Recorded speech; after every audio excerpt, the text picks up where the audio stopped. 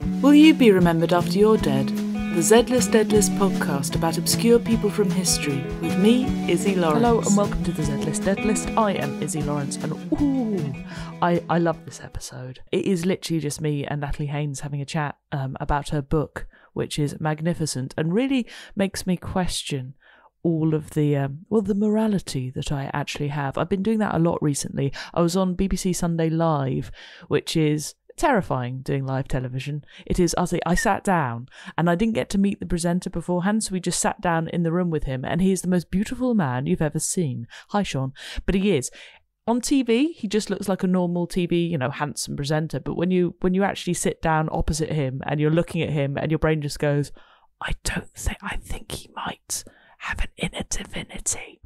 Which was, tricky as we were talking about inner divinities, because we were talking about the lack of religion in modern society and how very few people are going to church. Now, I think they got me on as an atheist to sort of say, well, this is a very good thing. But I thought that'd be a bit mean. And considering most of the people who watch that show are religious, I thought, well, let's just try and solve this problem and work out different ways that would get me to go to church, so it was quite a fun conversation. But it did make me think how much of my morality is incredibly Judeo-Christian. How I am all about the meek inheriting the myrrh. Yeah. Oh, I need more coffee. But I am all about, saving, sacrificing yourself for other people and all of those big morals that you see in Hollywood films, which are very Judeo-Christian, because a pagan would say, no, the strongest people are the bestest, and those are the people that you need to sing about, which is what me and Natalie Haynes end up talking about quite a lot. Her book, 1,000 Ships, is incredible. It's one of these books that I will say, do not read this book if you were planning on writing your own book, because you'll just give up. I'm currently going through different stages of writing different pitches for different projects, and I wish I hadn't read it, because I just feel like, well, that's no good compared to this. However, Natalie is one of these people who's incredibly down to earth and just happy to chat about stuff, which is what we do. So I think, if you're not very aware of the story of Troy, and some of you might not be, but basically what happens is Paris kidnaps a girl from Sparta, he seduces a girl from Sparta called Helen, takes her back to Troy. The Spartans get all the Greeks to go to Troy to try and get her back. The siege lasts about 10 years, and in the end is won because they trick into taking into Troy a wooden horse, which is actually filled with Greeks. Now, that's the very basic story. One of the reasons that Paris goes to Sparta and falls in love with Helen, though, is the story of the golden apple. Because what happens is 3 goddesses, Aphrodite, Hera and Athene, find this golden apple. They all claim that it is theirs because on it is the inscription, to the most beautiful. And Zeus is asked by the goddesses to say, well, who's the apples for? Who's the prettiest of us? And one of them is his daughter, and one of them is his wife, and one of them, Zeus has sex with everybody. So basically Zeus doesn't want to pick because he doesn't want to start an argument, so he gets a little goat herder called Paris to pick, and Paris picks Aphrodite. Aphrodite in return gives him the most beautiful woman, the face that launched 1,000 ships, which I believe is a quote from Dr. Faustus. It might be actually a direct quote from the poetry. Who knows? Well, Natalie probably would. So enjoy this conversation with me and Natalie at the Hampstead Theatre and read the book. It will blow your mind. Or don't, and just enjoy the thought of what is a hero? What is an Amazon? And should she really have called her book Helen Back, because her name's Helen and she went there and back, so Helen Back. Okay, I did end up naming this episode Troy Story though, which I'm very proud of. Very proud. The main purpose of this podcast is to get you to buy Natalie Haynes' book, 1,000 Ships, and read it, because it is genuinely amazing, and I am slightly overwhelmed how you managed to get your head round it. Thanks. It was a killer, this one. I think it says in the acknowledgements that this book was a man-eater. Well, you said that at your launch. Yeah. Sort of, you were like on a balcony. I was. Just being like, guys, no. It was a lot, this one. Yeah, I mean, the structure of it is quite complicated because it changes perspective so often. But essentially, it was really easy to keep track of because I know these stories so well and I was doing so much research into them. And the central kind of spine of the book was always intended to be essentially Euripides' Trojan women. The Euripides play Trojan women, and then I wanted to follow them through to their kind of end results, the women who, we only get 90 minutes of them in Euripides. It's 1,400 lines long, or maybe 1,500 lines long as a play.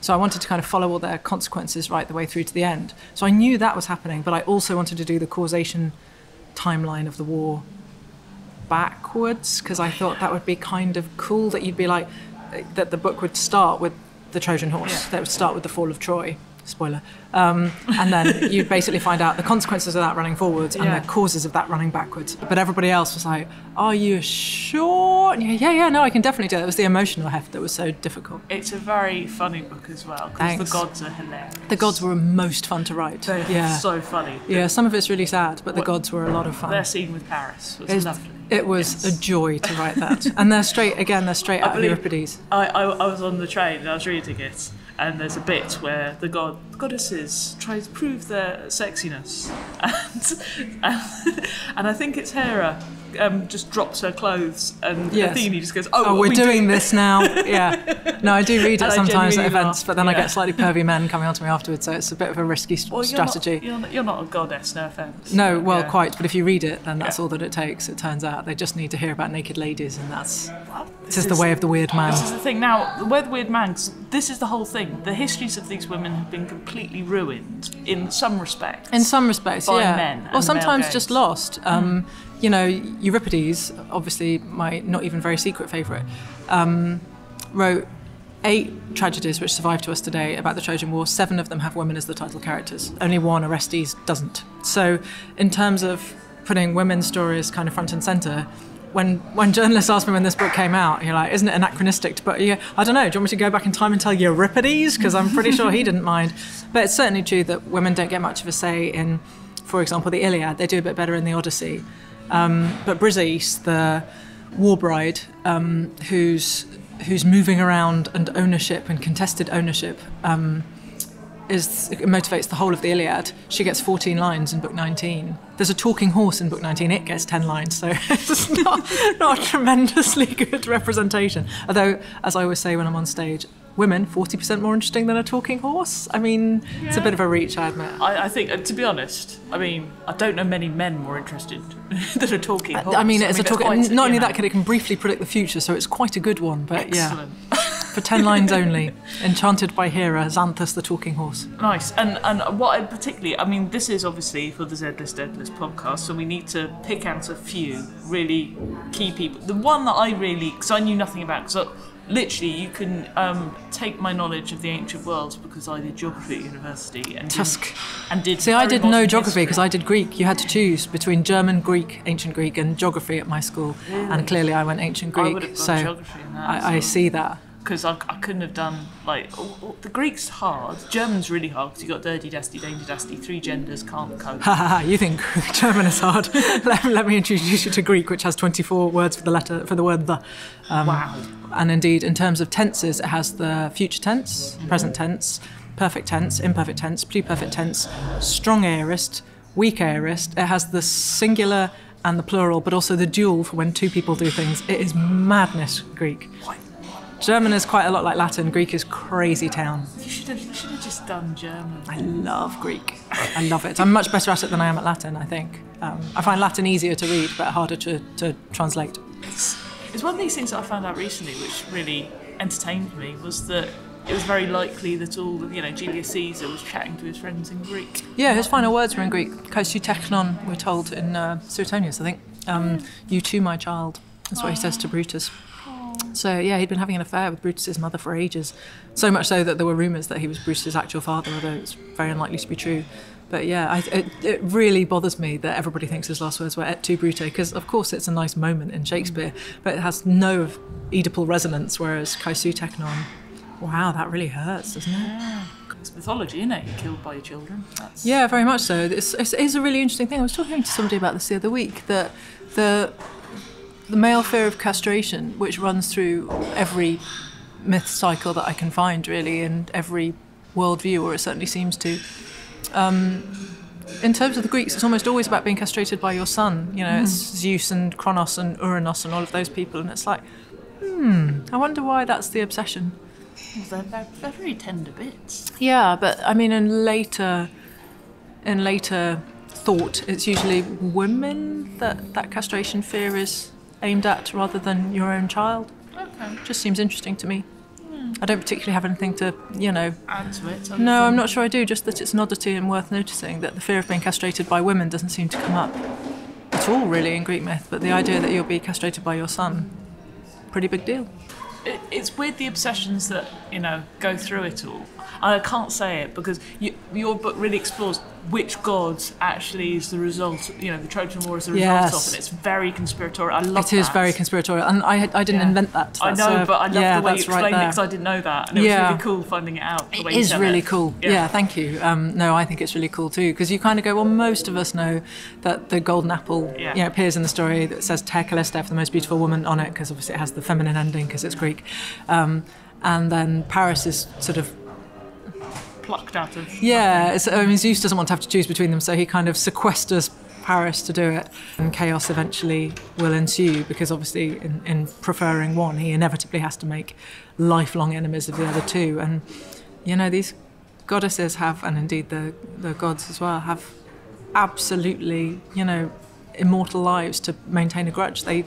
It's a blink of an eye to them. It's the only thing that they do, it seems. Pretty much, yeah. If you want to imagine the Greek gods, if you don't know anything about them, just imagine if you've ever watched Gossip Girl or one of these modern day soap operas where it's all about who's in position, who's the most preferred, and how to get somebody to do something by manipulation. Yeah, and with incredible petulance. Yeah. I mean, I took them from Euripides' Hippolytus, which doesn't cover the Trojan War, but obviously tells the story of Hippolytus, who is the stepson of Theseus. And at the beginning of that play, Aphrodite walks out on stage and she says, I'm going to destroy Hippolytus because he hasn't shown me enough respect. And what she means is he is chaste. I mean T-E, obviously not E-D, otherwise he would be more like Benny Hill. And so, in other words, he's not having sex with anybody, not with girls and not with boys. He prefers spending his time with other young men, but he's not having sex with anybody and she doesn't like it. And so she says, fine, I'm going to destroy him. And she doesn't care who else she kills or, injures beyond repair on the way to doing that. That's her sole goal. And, en route, she destroys Phaedra, who's done nothing, who's only been, good to her. She just doesn't care at all. And then at the end of the play, just when you might think, well, sufficient trauma has now been wrought that we can say that we've all learned a lesson, then Artemis, who's and Hippolytus was her favourite, she sees herself as sort of oppositional to Aphrodite. She walks out on stage and says, well, she killed one of mine, I'm going to kill one of hers. Oh, no. And it's like, wow, guys, really? But it does something incredibly empowering / delightful about writing such appalling women, because you realise, even when you write like female villains, which I have occasionally done in the past, there's still that sort of sense that they feel like they're judged by society, because they are, because women are judged, at least in terms of their appearance or their desirability, all the time. And I know men are now more than ever, I think, as well, but that sense that you might just not care is so rare to attach to the female experience. So yeah, writing a bunch of women, because obviously there are a bunch of goddesses in this book who just were like, with absolutely no concern for other people, who can behave as badly as they want. There are humans in the book who get revenge. I'm thinking Hecate? Hecate gets a hell of a revenge. That's amazing. Yeah, I wrote my dissertation on women who kill children. I don't have children, don't write in. So I wrote a comparative study of Euripides' Medea and Hecate, and obviously Medea, again, not in this story, she's part of the Argonautic cycle, but Hecate very much is. And her revenge in that play is one of the most extraordinary, distressing revenges that you will ever see on stage, I think. I mean, it's just mesmerising. Or read about it in the book. They can read about it in the book. Yeah, or go and see a production of Hecate if you get the chance. So let us, if we're going to ruin one story all the way through for the readers, I think it should be the Amazon Queen. And Penthesilea, because she comes in early. Yes, she does come in early, and I think she's really interesting because she's not Trojan, and she's not Greek, and she's not a god. That's true. So she stands out for that reason. Yeah. And also she has cool clothes. She has great clothes, which are entirely lifted from Greek vase painting, because it's one of these things where we kind of tend to assume, or I guess maybe I kind of tend to assume that women have always been sidelined or not, considered the centre of the story, other than in work by Euripides and actually also Ovid, who wrote a set of poems called the Heroides, which are letters from abandoned women and wives to their absent menfolk, and sometimes those men are gods, and they are absolutely brilliant. That's where I stole the idea from the Penelope letters from. But Penthesilea is a really interesting point, because if you look at surviving Greek vase painting now, mythological characters are a really popular theme to have on those vase paintings. Often they're scenes from actual tragedies that had been performed, but equally often they're just, a scene from a Greek tragedy, that maybe the tragedy that we don't have anymore, or it's just from a Greek myth that, there wasn't a play, it's just a cool moment. And so, by far and away, the most popular character we can see on Greek vase painting is Heracles, which I reckon is probably for two reasons. One is that he's a hyper-masculine ideal, he's always going around drinking and shagging, and obviously men are buying pottery because they're the ones who are allowed to trade in Athens, and women aren't. Good. Yeah. He's got the muscles. And he's very easy to identify, which is actually, I'm not really joking, another reason probably for his high appearance count, because we can say it's definitely him because he's holding a club and an animal skin, whereas it's a bit harder to identify, Oedipus unless he's in front of a sphinx, or Theseus unless he's in front of a minotaur. So Heracles is his Greek name Heracles, his Roman name Hercules, is always really easy to ID. But the second most popular Greek myth characters to find on vases were Amazons. And it's like, how did we lose that? And, how did we lose the idea of the warrior woman being central to our artistic culture? Because we definitely have. When, Buffy the Vampire Slayer came along, it felt like a huge mold-breaking moment. It's like, wait, girls get to fight as well? What? Are you sure? And before her, obviously, we had things like Wonder Woman, but they were pretty few and far between. It amazes me, because I've been researching my own book, which is about suffragettes who actually trained. Right. And they fought, and they really injured people. Yeah. Like, some policemen never came back to work. So it's like, because they swung impressive Indian work, clubs. suffragettes. Yeah, indeed. And they were, properly trained as well. But even at that time, it was in all the papers. All these women can think they can fight, and here's a joke type thing. But, it Not just so gets funny forgotten. now, huh? Yeah. Gets forgotten again and again and again. Yes, doesn't it, though? Yeah.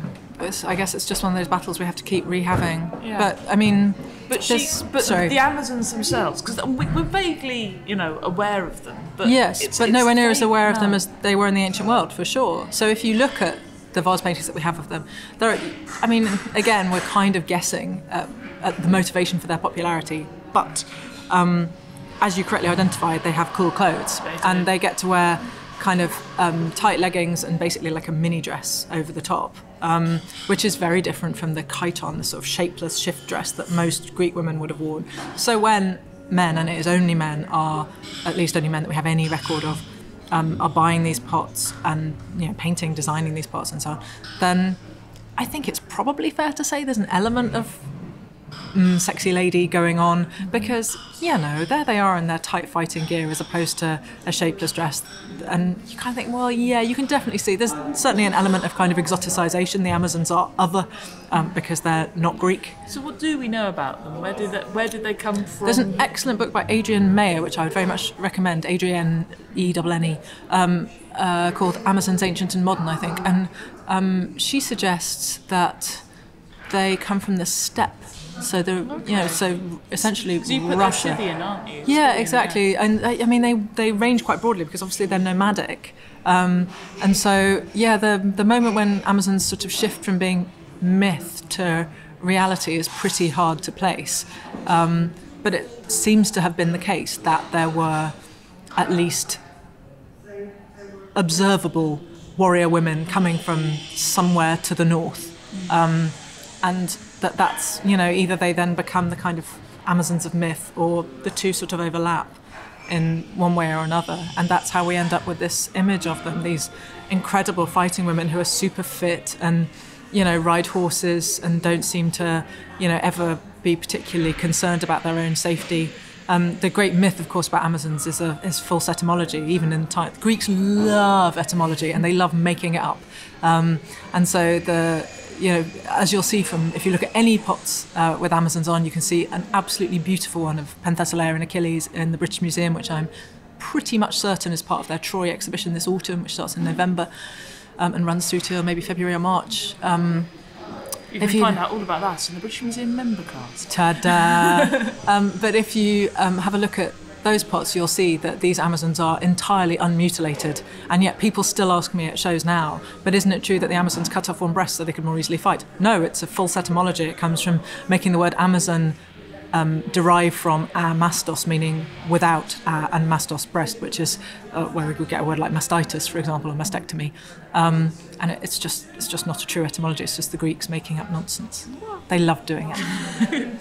So you picked, say a name. Penthesilea. Penthesilea. Yes. You see, I'm one of these people who, when I read Harry Potter, it wasn't until the end I realised she was called Hermione, not Hermione. Aww. So, I'm one of those people who just goes, I recognise that word and I don't say it in my head, I see the person. I think loads of us do it with other languages as well. I find it a huge struggle with Russian names, where it's like, I'm going to really be processing the first and the last. But also with Russian novels, then almost always people have like 3 or 4 different readings of their name. So they're Alexander, but also Sasha, but also, and you go, I'm struggling enough to keep up with, and it's just the way of it now.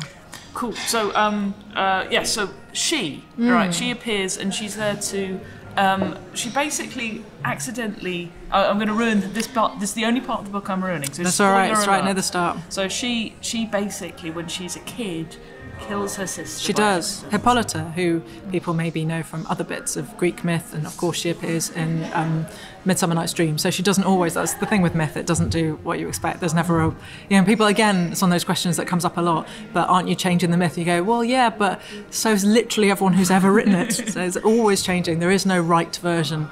So, and one version of their story, Penthesilea accidentally kills Hippolyta, and she... So we're catching arrows. Which is so sensible.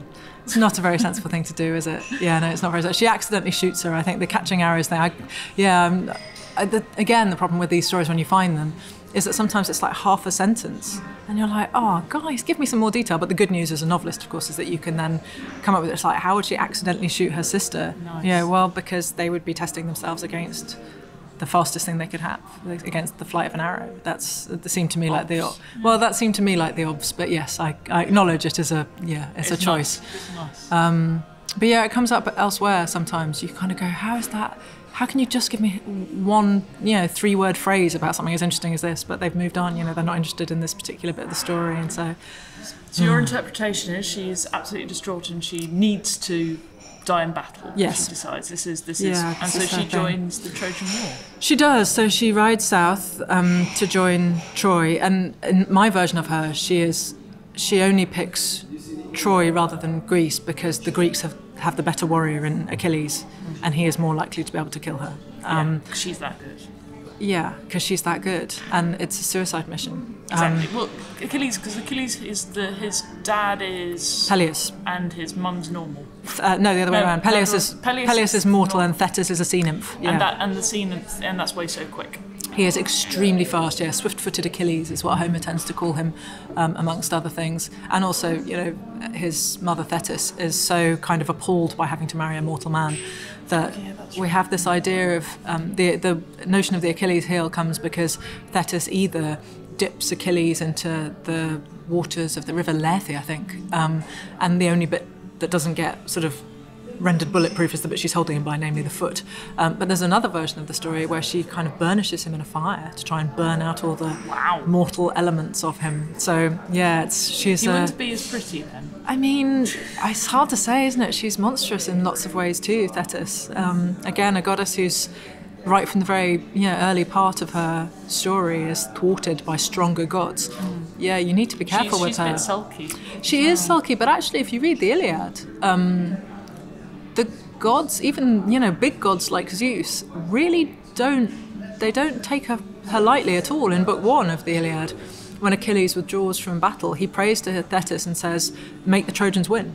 Go to Zeus and make the Trojans win because the Greeks have slighted me." And to us, that's treason, right? Because these men were his comrades in arms a minute ago, and he's happy to see them die. It's not the only vision of masculinity in the Iliad by a long chalk, but it's probably the most toxic, that he genuinely doesn't care for his male comrades at all, so long as his own honour has been slighted. He just doesn't care. Compare that with Patroclus, who heals the men who come back from the front line injured, and you see a very different vision of masculinity, something a lot more caring, which I think is interesting. But then at the very end of the Iliad, spoiler, the gods all get together to decide what should happen to the body of Hector.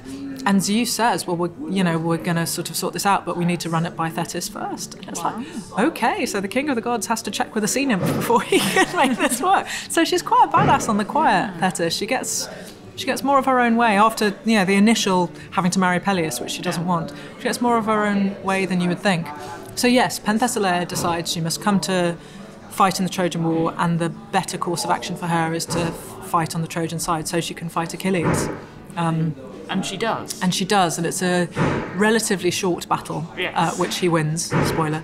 And it's at this point that I would remind everybody that literally everyone who faces Achilles in the Iliad, unless they are rescued by a god, dies. Yeah. And that includes Hector, who is the great, that's the phrase that was translated, bulwark of the Trojans. He is the greatest Trojan warrior, and he fights, when he is brought face to face with Achilles in book 22 of the Iliad, he runs away, not metaphorically, actually, he literally runs away, and he runs around the city walls, and the goddess Athene comes down in disguise. She's disguised as one of his male friends, and she says, stand your ground, I'll support you. And so he stops and turns, stands his ground, and she disappears, and he realises he's been tricked. And the duel is vanishingly brief. It's over in seconds, because Achilles is the greatest warrior the world has ever known. That's just what it is. So sometimes when I talk about this in schools, I ask them about... How would you kill your friend? I say, what makes a hero in this story? Because, sometimes it's having a god as a parent, like Achilles does, but Hector doesn't, and nor does Odysseus, although he has the favour of Athene. He's not related to, and it's presented as a sort of point against Hector amongst the gods. Hera says, I don't know why you care about him when he doesn't have, divine parentage. But he's definitely a hero. Is it, being really good at fighting? Like I say, literally everybody who fights Achilles loses. Is it caring about your comrades? Obviously not, or Achilles, and so on and so on. And, by any sort of term other than you have to be a man that you can come up with, Penthesilea is as heroic as anyone. Is it, I'm just going to say this because were there Amazons? We don't really know is the short answer. I think we'd probably say yes, not least because there are examples of warrior women fighting all over the world. And this is something we've only really been able to prove in about the last 10 years, where DNA testing has become so much more sophisticated that if you look at mass warrior graves in all kinds of places, up to maybe a third of the bones belong to women in some of those mass warrior graves. And it's like, what? We've spent our whole kind of historical thinking lives thinking this was men fighting and women, at home in the camp doing laundry. But that's clearly not the case because, like I say, up to a third. And we've only been able to say this with any certainty in the last decade or so. It's such a huge shift. So it would be weird if there weren't Amazons, insofar as women have definitely fought. They fought in Scandinavia, they fought in mainland Europe. It would be weird if they didn't also fight on the Russian steppe and down to Turkey. It would be strange. Particularly when you have things like, bow and arrows. Yeah, well, quite, which really level things out. Yeah. And also it would be weird if the image of... Almost always you can see with a mythological character or creature the sort of origin of it. So you can tell with dragons that people are scared of snakes or reptiles, and that's where dragons come from. You can tell almost always with Greek monsters, they're a sort of composite of a person and an animal.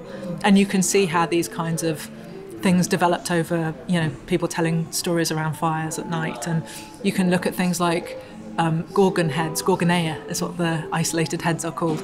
And it seems very plausible that they are designed as a sort of way of reflecting and repelling our fears about wild animals. She has snakes for hair. If you look at a gorgon with her hair in full kind of curl, she looks a bit like a lion. If you sleep outside in the dark, you can see how these are things you'd be frightened of. Yes. So you can generally tell. It would be weird if Amazons just came out of nowhere into this story. It would be more likely that, warrior women were seen fighting on horseback with bows and arrows, and they either actually are a tribe of warrior women or they inspire one way or the other. So yes, definitely some women fighting of some sort, yes. Definitely killed by actual gods. That would be the nicer way around for sure, yeah.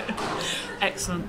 As you were saying earlier about what makes a hero and everything else, there really is no morality here? It's such a different morality from ours, certainly, that, I mean, you have to kind of stop for a minute and say, and remove that kind of Judeo-Christian thinking from your mindset. Hard. Well, yes. I mean, luckily for me, I've never been religious, and I have been interested in the Greeks and the Romans since I was 11. So I've had quite a lot of time of thinking in those, in those terms. So I try not to come unstuck with right and wrong in the same way. Yeah. But yes, it's a very different moral code. So for us, Achilles is definitely treasonous, and he's also not very heroic. You know, he's got 24 books of the Iliad. He spends 19 of them sulking. Yeah, well, He doesn't do any fighting. He's the greatest warrior the world has ever known. He spends 19 books eating, bitching with his friends, playing the lyre, and complaining to his mother. It's like, I've dated that guy. I'm not sure he is a hero, but there's no question in Homer that we're questioning that heroism at all. It's just not there. Even when he turns around and says, "That's it. If you're going to slight me by taking away the woman I won as a prize," obviously these aren't my values. They are the values of Bronze Age Greece. If you're going to take away my prize, then I'm refusing to fight. That's not presented at any point as being a sign of weakness in his character. It's presented as well, of course. Yeah. You know, he's a hero, so you have to treat him like a hero. And actually, if you can't have, if you don't have writing, and this story is before writing, there's a mention of symbols in a story I think it's in the Iliad rather than the Odyssey, about Bellerophon and sort of how untrustworthy these symbols are. It's a very, very early reference to writing of some sort. There's Linear A and Linear B exist at this time, but alphabetic writing won't come until about the 6th century, I think. Then it's much harder to kind of conserve your fame. And if you live in a time when the only way you can be immortal is to have people sing your story, then being great is more important than being good. We may not see that value system ourselves, but it's undeniably there. But you would argue that more people you save, and the more people you have on your side, and you go down. I suppose it's only if they win. Yeah, but that's a very kind of Judeo-Christian mindset. The more people you save, well, why? So they can sing your song. But if you were a tremendous killing machine like Achilles, everyone's going to sing your song anyway. That's true. I mean, Odysseus, let's remind ourselves, is the least successful Greek hero in terms of returning home. I mean, every single spoiler Ithacan who goes to the Trojan War doesn't come home except for Odysseus. Literally one out of all the Ithacans make it home. He manages to lose or get killed everyone else he goes with. And it's like, well, if we're judging heroism in terms of how many people you save, Odysseus would not do well out of this. And yet he gets his own whole poem. He gets a whole 24-book poem. So, and a word named after him, an Odyssey. For example. Yeah. So, I mean, Odysseus is a really difficult case study for us because he's genuinely quite bad at being a hero. He has really good ideas, but then he opens his big mouth and screws them up. He can't achieve something without telling everyone about it, which always puts him in danger. He's a compulsive liar. He doesn't save anybody else, and he doesn't have a divine parent. How is he a hero? But he is one. Yeah. So, well, he's exciting. He is exciting, and maybe that's enough. The best answer I've had to this question from anybody was a boy in a school in Manchester when we'd been talking about this for about 5 or 6 minutes, and he said, I think a hero is somebody who can persuade other people to call them a hero. And I was like, that's a good enough answer that I'm not sure I can tell you you're wrong. Because, if everyone thinks of you as a hero, and the currency that these heroes work on is kleos, fame, if people talk about you as a hero, maybe that's all that matters. It's very... Because, even if you look at the statues, which are very, men posing in their bronze going, I am the most muscly and the most trained and everything else. It's very Instagram. The whole thing is very performative culture. Yeah, performative, social media. And we're kind of spinning back to it. Yes, perhaps we are. I think, our body ideals have maybe become Trump. Equally implausible as theirs. Because if you look at Greek statuary for men, it's particularly unreasonable. There's I'm not saying it because you'll go and Google it and it's absolutely filthy, but there's, I think it's called an Apolline girdle or something like that, an Adonis girdle, but there's a weird bit of muscle here that men have on Greek statues, which a real human person, no matter how much they worked out, no matter how many steroids they took, could never achieve. But it's an artistic ideal. The body image for men in ancient Greece was absolutely brutal. Ridiculous. Really. I mean, you have to assume that lots of people didn't meet it. Socrates famously says he looks like Silenus, the satyr, because he's got a snub nose and he's little. But yeah, I'm not sure we're necessarily gaining if we're trying to get ourselves back to that. No, I don't think we are at all. It's just fascinating to me that this whole thing, because now you know no news is bad news, or no press coverage is bad, and all the rest of it. Yeah, it's all about attention. It's all about attention, and that's exactly what you're describing. Yes, yeah. I mean, it's a very troubling culture to us, I think, and as you say, the fact that we seem to be pursuing it isn't necessarily a good thing, because that's sort of totally amoral. Just talk about me, it doesn't matter how. The only thing worse than being talked about is not being talked about. Then, yeah, it sort of does. It's very hard for us to shun a couple of millennia of Judeo-Christian conditioning and just say, yes, you're right, everything, any kind of talking is fine.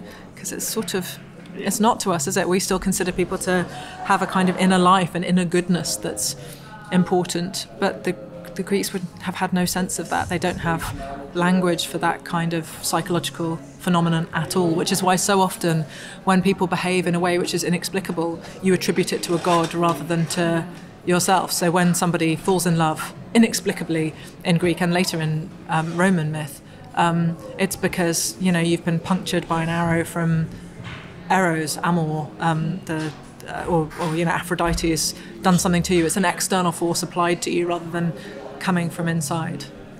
Which, yeah. So the gods serve quite a complicated psychological process. And I think hopefully they're not waking up. I think they must have other things to do by now. Hopefully. Right, I've taken up plenty of your time. That's all right. Awesome times. I know you've got the dentist talk about bravery. I do have the dentist, but my dentist is lovely, so it's all fine. Okay, good. And just so we're sure, it's 1,000 ships available now. With what's your publisher? It is with Pan Macmillan. Pan Macmillan, and it is brilliant. Thank you. I like her other Children of Dicaster is very good, but this one's better. This one is better. This one's my heart song. So there you have it. Go and buy 1,000 Ships by Natalie Haynes. It's out with Pan Macmillan. Please do it because she's lovely, and your mind will be blown. Your world will be turned topsy-turvy, and you won't feel guilty about taking revenge on people. Anyway, thank you very much for supporting the Z-List Dead List. All of those of you who donate, it does make a huge difference. Thank you. Hopefully, we're going to stick with the ancient theme. Hopefully, I've got an interview lined up to talk about barbarians and general furry people. So enjoy. Until then, I hope you have an excellent lunch. Yeah, I hope you have an excellent... Oh dear, I'm hungry. Can you tell? An excellent month. There we go. And I will see you next month. You've been listening to the Z-List Dead List podcast with me, Izzy Lawrence. To find out more, please visit izzy.com. That is ISZI.com. To support the show, share this episode with your friends and on social media. Also, check out Izzy Lawrence page. That's Izzy Lawrence UK on Facebook, and I'm updating that quite a lot. See you next month.